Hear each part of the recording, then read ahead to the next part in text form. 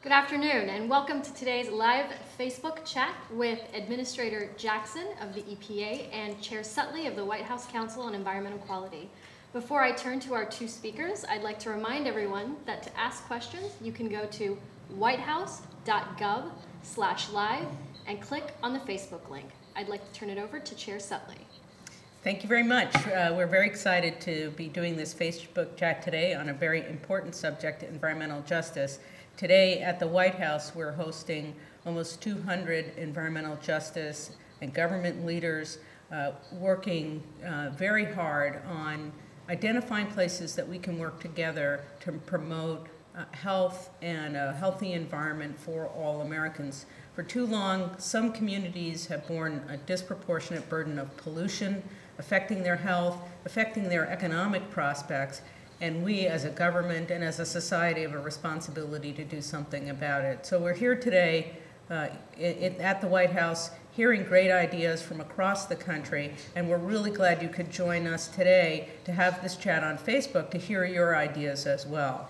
So give us your ideas, give us your thoughts. This is the start really of a dialogue. All across the government agencies are trying to figure out the things that they can do to help to promote a healthy and prosperous environment for all Americans. Thank you. Administrator Jackson. Thanks. Well, good afternoon and hi everybody. It's a pleasure to join you on Facebook today. I talk a lot at EPA about expanding the conversation on the environment and environmentalism. I don't know how we can expand it much more than this. It's very exciting. You know, as Nancy said, for too long, environmentalism is seen as almost a luxury item, something that you can afford to think about after you cover everything else. But we now know, and President Obama knows, that it's anything but. It's the basis for our prosperity. Clean air, clean water, clean land for all, it should be a given. But it's still unfinished business for us in the environmental movement. So I always talk about expanding the conversation on environmentalism, and that's a mouthful. But it means thinking about air quality in terms of its impact on an inner city kid who has trouble breathing on a hot summer day. The impact that that child's inability to breathe has on his caregiver, his mother, his father, his grandparents, who now have to take off a day of work to try to deal with his stress. Or the impact that a brownfield can have on a city block, blocking out opportunity, and what it can mean when you clean up that land and bring opportunity into that community. So we've done a lot so far in 2 years. I don't want to spend time on accomplishments because today is about listening to you. But please know that I join Chair Sutley and President Obama and many of our fellow cabinet members who were present in the White House today speaking to EJ leaders in understanding that the environmental justice agenda is the environmental agenda for many, many Americans. Thanks. Thank you. We are also joined today by students from Occidental College in Los Angeles. And I'm going to turn it over to LA's Deputy Mayor, Romel Pascual, to introduce the students. Great. Thank you very much. First, let me thank you, Administrator Jackson and Chair Sutley, for your tremendous leadership on environmental justice. And we're very pleased to have this forum, or this iChat here at Occidental College, particularly because this is the school where President had his start in a lot of his activism work. And let me first say also thank Martha Matsuoka from Occidental College for helping put this together. And as you know, Los Angeles has been really the start of much of the environmental justice movement, certainly in California. And we've learned quite a bit from the lessons. And we've also learned that it really requires a lot of capacity building and youth leadership. And we're excited that you're going to have this conversation here at Occidental with many of our youth leaders and our grassroots organizations to move forward this very important issue of environmental justice. And I'd like to introduce Professor Bob Gottlieb, who's the professor here at Occidental College and also the director of Occidental College's Urban and Environmental Policy Institute. Thanks, Ramel. It's a pleasure to host this session with both students and young members of the community, many of whom experience these issues of environmental justice in their daily lives. You know, these 9 students and community members who are going to be dialoguing with you weren't even born when the term environmental justice first emerged in the 1980s, but they know from their daily lives what those issues are about. They're going to be the next generation, along with their peers, the next generation of environmental justice leaders, and they're going to be a force for something. So we're really pleased that they have an opportunity to both tell their stories, who they are, what their ideas are, and ask you questions about things they feel are really critical to bring about the change that needs to happen. So we're going to start with Manny. Hi, my name is Manny Gauna Jr. and I am an 8th grader. I live in East Los Angeles and I am with East Yard Community for Environmental Justice. I live in a community where maybe one or two of you have lived in when you were younger. Like me, when you were growing up, you may have not had clean air to breathe. You might have said to yourself, when I grow up, I will do something about it. And now you actually have the power to do something about it. But if you didn't live in a neighborhood like mine and haven't seen what I've seen, imagine living next to a big rail yard, 2 major freeways, and a factory that brings in a lot of trucks into the neighborhood. Now imagine next to all that, an elementary school where my little sister attends, a park where I play, a daycare center, and the YWCA where my grandma goes in the morning, and homes. Now, these things are not a good combination because it affects kids when we want to go out and play. When we are out playing, we breathe in all this air in and damage our lungs. I'm hoping you can do something about the air pollution in our neighborhood. Thank you. And my question is, what have you done about rail yard pollution and what more can you do to protect kids like me? Well, I'll go first, Maddie. Wow, what a great question. You know, rail yards are a huge source of pollution, and California has actually been some of the leadership for our country in recognizing the contribution that rails make to air pollution. But wherever you find a big source of pollution, you actually have a great opportunity to address it. So we are looking right now at EPA at ways to work with the rail industry. Some of them are being very cooperative, some, to look at ways to bring cleaner engines in, especially on short hauls, so that in your neighborhood they are not a large source of pollution. And we're going to do that working with other agencies. Of course, the Department of Transportation is going to be really important, and that's why meetings where we bring all the agencies together are important. I have to say give one other shout out, I guess, to one thing that should make a difference for you and your grandma and your friends and your family, and that's the clean car rule that President Obama put forth last year. Cars in this country are getting much, much cleaner. By 2016, they'll be getting 35 miles per gallon of gas, and every time you don't burn a gallon of gas, that's less pollution. They're going to get even cleaner after that. And so if we work on cars, and we continue to work on rails and on shipping pollution, where we've done some great work, I think your life and the air quality for your friends will continue to improve.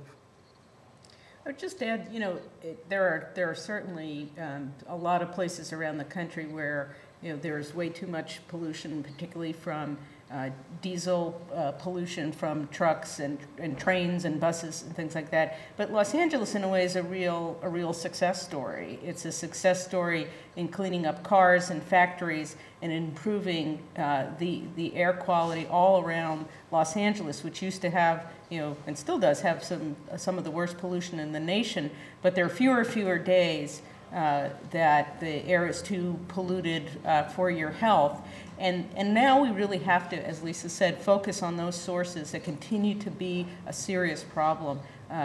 Shipping, whether it's on big ocean-going vessels or trains and trucks, that's a real important place that we have to focus on, and it does require lots of participation from a lot of different federal agencies, but also state and local government and the communities, you know, to continue to remind us how important these issues are. Good question. Can we get the next question? Yes, hello. My name is Margot Baltel, and I'm a sophomore here at Occidental College, and I also interned at Los Angeles Community Action Network.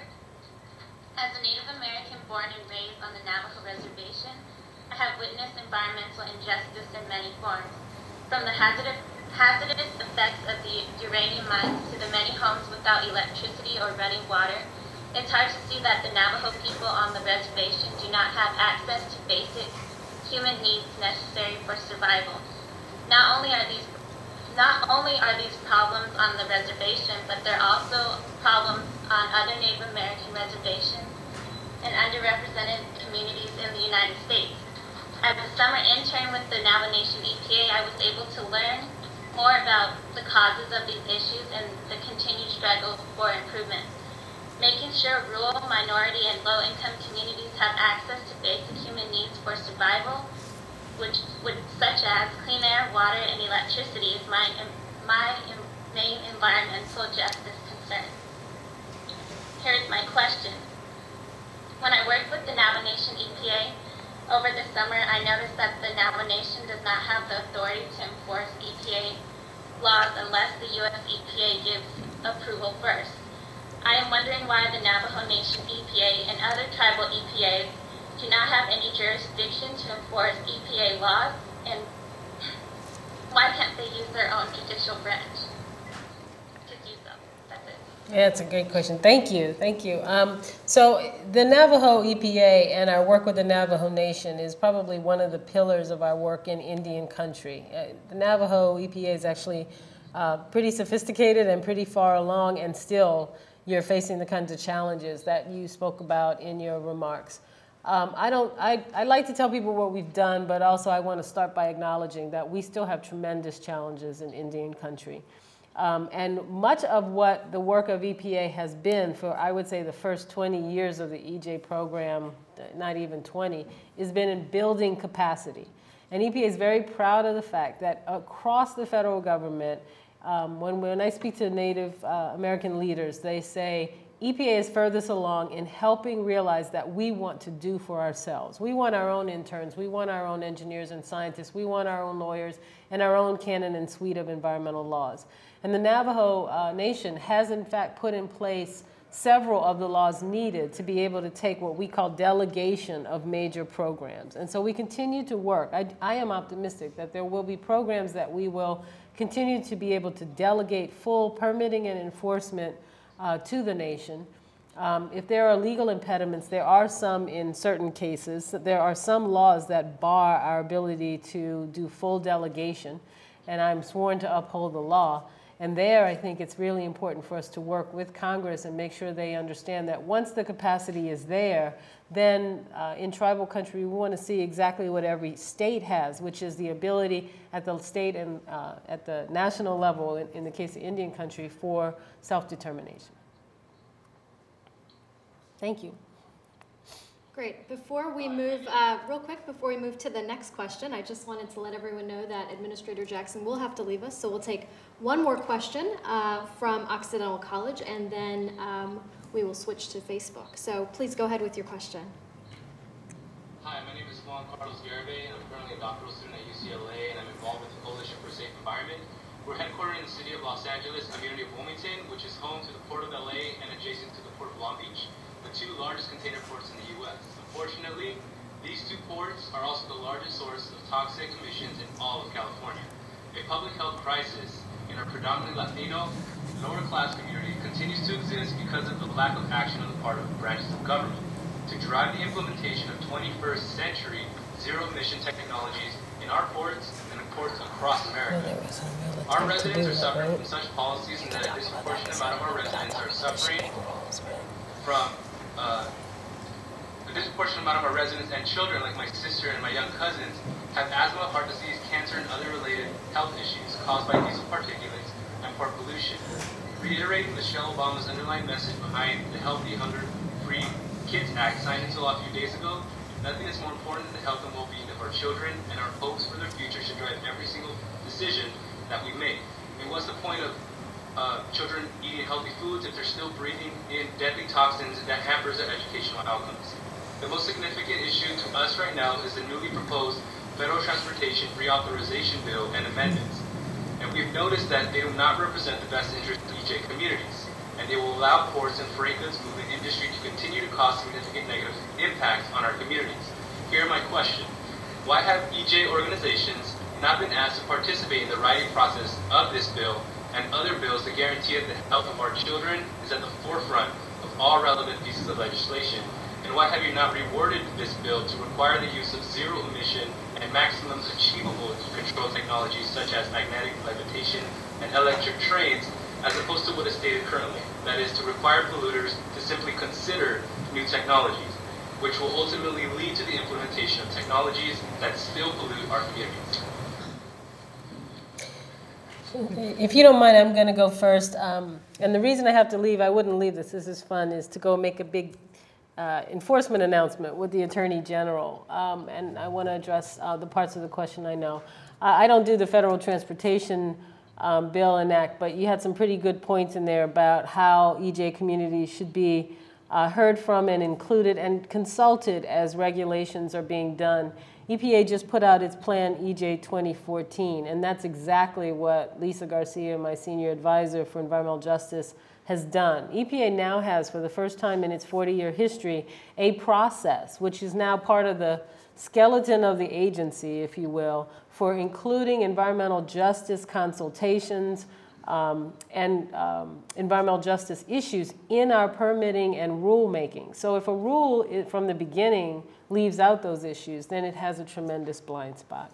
I also want to tell you that two things. First, I hope you know that in this administration, everyone is aware of the significance of the sources at the Port of LA and Long Beach. In fact, I visited there myself. I did it actually on a Good News Day. It's always fun. But I was with the governor and your mayor to give out diesel retrofit money for the trucks that use the port. The biggest killer from an air pollution perspective is small, tiny particles, the PM 2.5, as you well know. And one of the most significant actions on that in history, I think internationally, happened early on in the Obama administration when, with the president's support, this country led the world in going to the International Maritime Organization and lobbying for a 200-mile buffer around the entire coastal United States in which only lower sulfur fuels could be burned. So you can right now burn very high sulfur fuel in many ports around the country and certainly around the world. Huge particulate matter, PM 2.5 emissions, they are killers. This country led the world in saying we don't want that burned around our coastline. It was based on work done, of course, in California. We estimated that the lives saved from that one action, just in our country alone, the hundreds of thousands of lives saved every year, would extend as far as Kansas. So although EJ communities who are right there on the front line get the primary benefit, it's just good sense to invest in those kinds of win-wins on health. Yeah, and I think your question about the transportation bill is a good one, and I think it points out that environmental justice isn't just a problem that the EPA has to deal with or the Council on Environmental Quality has to deal with. That this is really an issue that all federal agencies have to deal with. And this forum that we're having today at the White House, under the President's leadership, involves many of the federal agencies. And it also points out the importance of involving these all communities in the consideration of these big pieces of legislation. And the transportation bill is very important. There's a lot of federal money that goes towards transportation, and it has a tremendous impact on the environment. There are other things as well, like the Farm Bill that sets up our agricultural programs, where there's tremendous impact on the environment. And I think it is a message that we in the federal government need to continue to hear, that communities across the country want to be engaged in these discussions. And I think the other thing on transportation, I think, as you point out, is it's a problem that all levels of government have to deal with, whether it's the city of Los Angeles, the home of the port, whether it's the state of California, the South Coast Air Quality Management District, the federal EPA, the Federal Department of Transportation. Everybody's got to be engaged in this issue. And the last thing I would just say is that we think about our environmental laws as very fundamental to protecting public health, but they have another really important function, which is to help to drive innovation in technology. And in the end, we'll continue to need to move goods all around the United States, whether it's food or T-shirts or whatever, and we have to find ways to do it cleaner in ways that protect the communities that are most affected by it. And it really means that our environmental laws have to function as a way to help to drive innovation in technology. Great. Before we move to more questions from the students at Occidental College, let's take one from Facebook. We've got one from Jacqueline Ostfeld. Emerging research demonstrates numerous positive health and wellness impacts on youth when they have significant exposure to green spaces. How can we ensure that there are enough safe and accessible green spaces where children and youth from all socioeconomic backgrounds can have adequate opportunities to play and recreate? Well, that's a great question. We started something about 8 months ago now. We launched something with the Department of the Interior, the U.S. Department of Agriculture, the EPA, and the Council on Environmental Quality, and at the President's direction, something we call America's Great Outdoors Initiative. And this is really focused on what is the land conservation legacy that we as a nation want to leave for this generation and for the future. And I think in a little different way than sometimes the focus has been on, saving the Grand Canyon or Yellowstone, but that we really need to start with our communities and what access to open space, to the outdoors means for our health, for our children, for our economy, whether you're in big cities or in rural areas. And so we've been going around the country all year talking to folks across the country about what are the real opportunities and tools that we have available to expand outdoor and recreation opportunities for all Americans. And urban parks are a really critical part of it.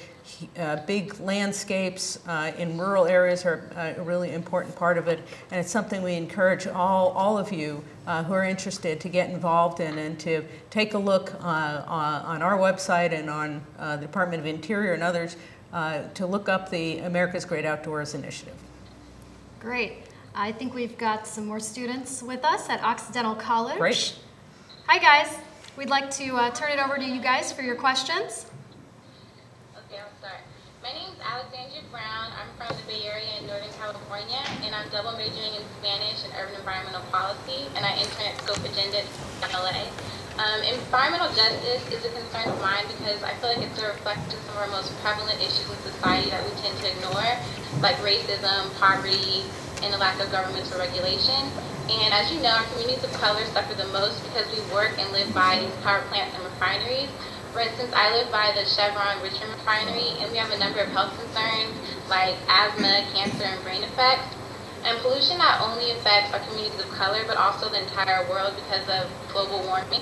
So I believe that clean air should be a basic human right. So I'm just wondering why there isn't more regulation on pollution. So my question is, what pieces of legislation do you plan on implementing that will significantly reduce the level of pollution allowed in our country, such as pollution from the refinery in Richmond? Well, a great question. Part of it is we have a great foundation underway. The Clean Air Act celebrated its 40th anniversary this year, and all across the United States you can see the real dramatic improvement and dramatic drops in levels of pollution in our air. But there's still too many places around the United States that suffer from high unhealthful levels of pollution, particularly around ports and refineries and a lot of communities that are exposed to high levels of pollution.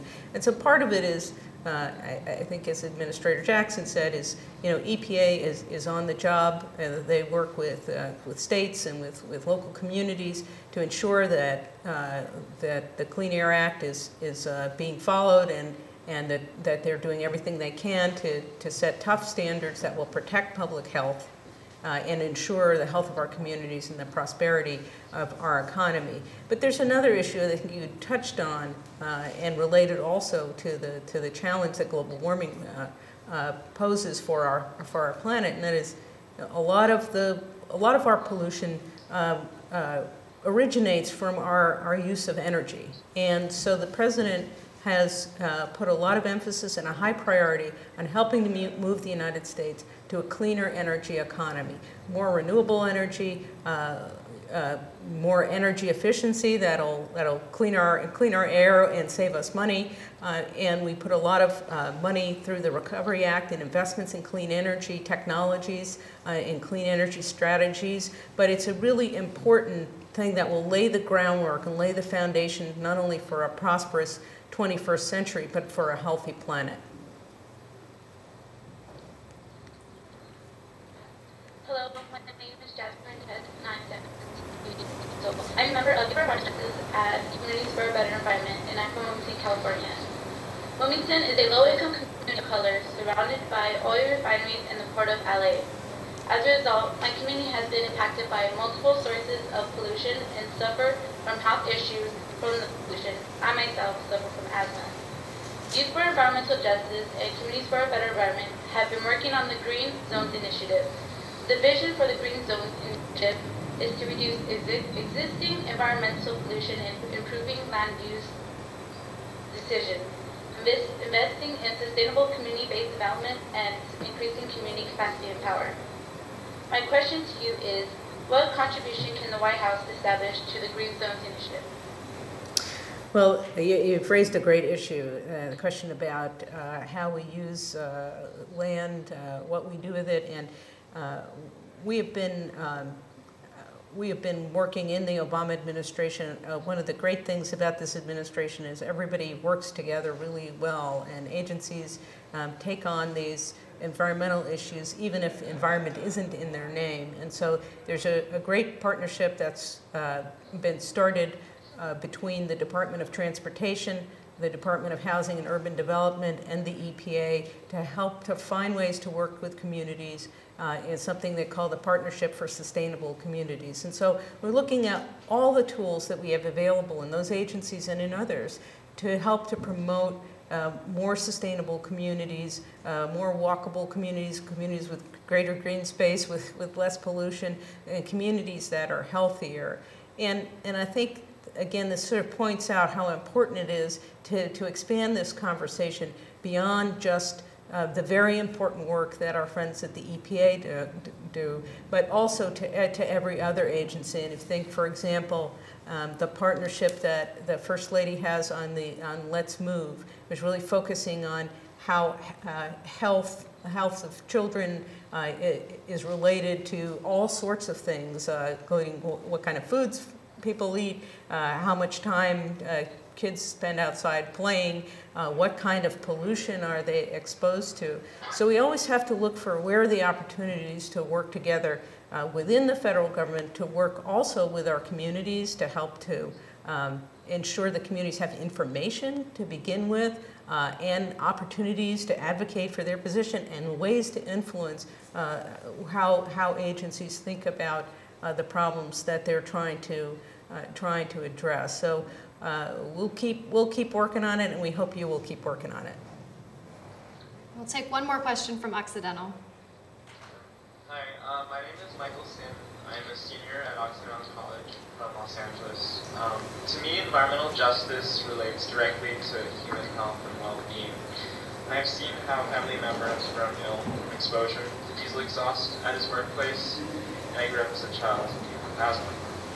Then in my internship experience at Eastern Communities for Environmental Justice, an organization that deals with the disproportionate burden of industrial and radioactive pollution, I realized this is all part of a greater problem that affects people across the LA region, and indeed the world. So my question is, how will you ensure that environmental justice, particularly health criteria, is included in decision-making about funding major highway projects, such as those in the stimulus bill? And also, how will you ensure that the Clean Trucks Plan, which addresses diesel pollution at the ports of Los Angeles, can be implemented across the country? So I think there are a couple of things I would just say on health criteria. I think there are a couple of existing ways that we can consider those in highway projects. And that one of the ways that we do that is through the review of federal actions under the National Environmental Policy Act, or NEPA. This is a law that's been around since 1970 that created the Council on Environmental Quality, but also required federal agencies to consider the environmental effects of all actions that they take. And that includes looking at health impacts and working with our partners at the Department of Health and Human Services and Centers for Disease Control.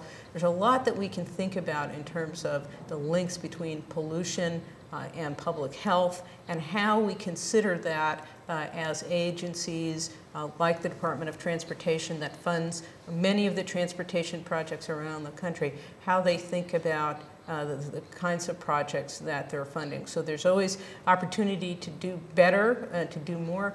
But at its heart, these environmental reviews are a way to get the public involved. This is an important part of the way agencies do their business, and we need to ensure that we're reaching out to the public and that the public is providing us information and thoughts and ideas and concerns as agencies think about the kinds of projects that they do. And this has been a very powerful tool across the country.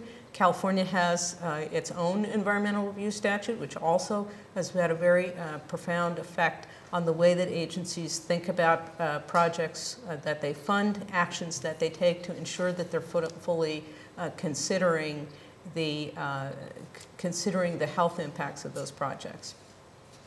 Great. Before we take some more great questions from Occidental College students, let's go back to one more from Facebook. Okay. This one's from Donna. When are you going to educate Americans on exactly what is happening to our Earth? I think a lot of Americans don't really realize what is happening to our Earth and that we bear responsibility. Then they would understand why there must be regulations. Someone must be held accountable. When are you going to start an ad campaign showing Americans? Please educate.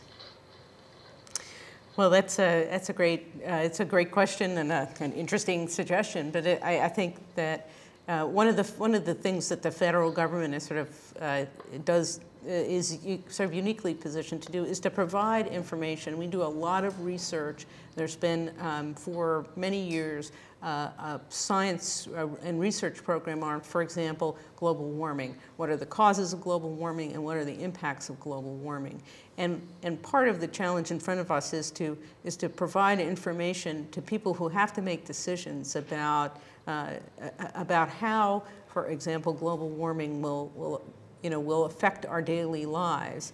And we're seeing those effects already in places like in the Arctic, where Alaskan Native communities are seeing the effects of shrinking sea ice and changes in way of life. We're seeing it in terms of how we manage, for example, forests, that they're seeing trees and animals that never showed up in those climate areas before. So we have an obligation, I think, to provide that kind of credible and peer-reviewed science out into the public. But I think there's also a responsibility that we all as Americans have in not only educating ourselves, but thinking about the things that we do in our everyday lives that have an impact on the environment. And each one of us can make a difference in our own environment. We can, whether it's recycling or taking the bus instead of driving, or any number of things that are very simple to do. We all as Americans can do those things too and have a profound effect on our own communities. Let's take some more questions from the students at Occidental College. Hi, my name is David Telford. I am a junior here at Occidental College. I've had the privilege this semester of interning at Community Coalition, which is a community organizing group out here in Los Angeles. I'm originally from Brooklyn, New York, and Brooklyn and Los Angeles are two different cities. But one of the things that I've seen is really important is that impoverished communities in both of these places get mobilized around environmental justice issues. I think that one of the best ways to do this is to have good schools. And not only schools that are in clean, safe environments, but also schools that have a robust curriculum that infuses social responsibility. Many times people in these communities may know that something is wrong with their health or or the area that they're reading, but they aren't equipped with the tools or the knowledge to really articulate their vision for a better community or get involved. So my question is, from the EPA's perspective, or CEQ, how do you think we would be able to transition to maybe work with the education department to make sure that schools are infused with environmental justice in their curriculum?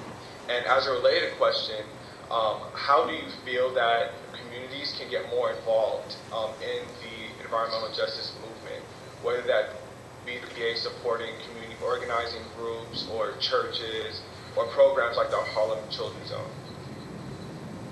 Great. Well, I think that there's no more important issue that we deal with than in ensuring the health all the way around for the next generation.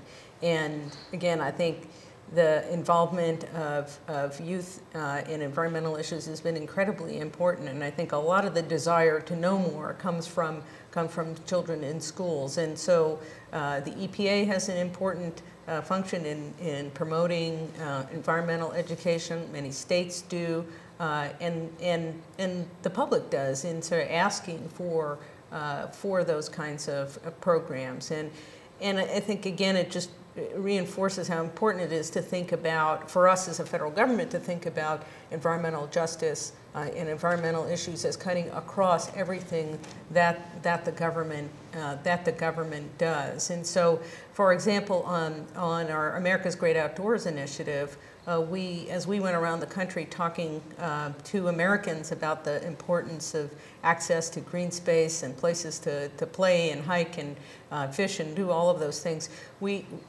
at every place that we went to, we tried to engage with youth leaders, and we found just a tremendous amount of interest and desire, and yet a frustration that it was hard to do, and that that we as the leaders in government had to think about ways that we could partner with organizations, whether they're concerned about outdoor access or environmental issues as they affect youth.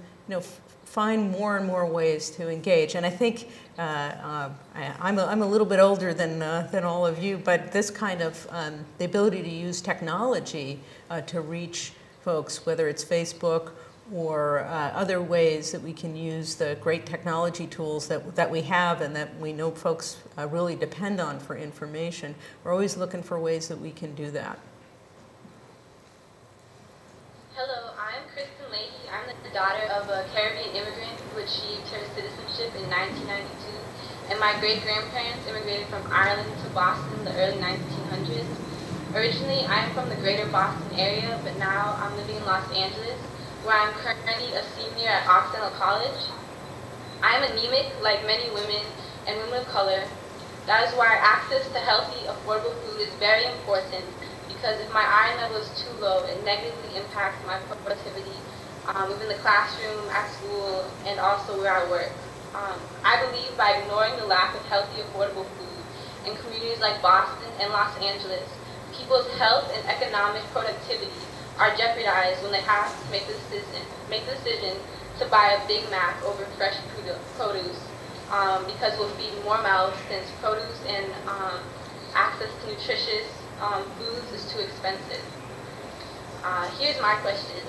There's some background, but the Urban Environmental Policy Institute in Los Angeles helped establish the Farm to School program that supports farmer and school cafeteria relationships and healthy food educational programs, which educate the youth in the importance of nutrition. The best way to secure healthy food is locally grown. Here's the question: how is the government supporting local food projects that support communities and farmer relationships and use this food to build healthy school food and overall healthy environments, not only for students within the educational system, but also children throughout America? Thanks. Great question. Just a couple of days ago, the President signed a childhood nutrition bill, one that the First Lady has made a real cause for her, and she's been really focused on promoting healthy lifestyles and healthy eating for our youth, for children. She turned the White House garden into a vegetable garden and has kids from local schools coming in and have a relationship with local schools to help to provide healthy food. And it's just one way that the First Lady can use her public profile to help promote an issue which is very important, which is what we're eating and where it's coming from. And our colleagues at the United States Department of Agriculture have been working very hard to help people to understand the connection between themselves and food. And so through promoting community gardens, for example, promoting gardens at federal buildings all across the country through a program they call Know Your Food, Know Your Farmer. I think that's what it's called. And really thinking about those connections, and certainly from a health perspective, from an environmental perspective, from a prosperity and health of our communities perspective, issues around food and where food comes from, ensuring that people have enough to eat, enough healthy choices, is a real focus for our colleagues at the Department of Agriculture, our colleagues in the Health and Human Services Department, and for the First Lady. So she's been all around the country talking to kids about healthier eating and healthy lifestyles. And so there are partners all across the country who are responding to the First Lady's initiatives. But it helps, again, to bring a focus to an issue that, frankly, most of us don't think about.